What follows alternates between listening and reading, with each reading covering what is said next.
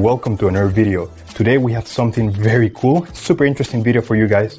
I'm gonna show you how to unlock the network of your phone to use it with any carrier. This is gonna be useful if you wanna switch providers and use your phone with any other SIM card, any other carrier in any country. So it's gonna be compatible worldwide. So this is by far the best way to unlock your phone. I'm gonna show you how to do it step by step. Now this will work regardless if your phone is still under contract or out of contract. It doesn't really matter. Without further ado, let's start. So the first thing you have to do is to get your phone's IMEI number. That's like the serial number of your cell phone.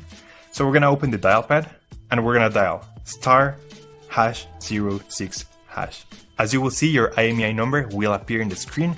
We're gonna use only the first 15 digits. So we're gonna use this number in a few seconds. Keep it somewhere close.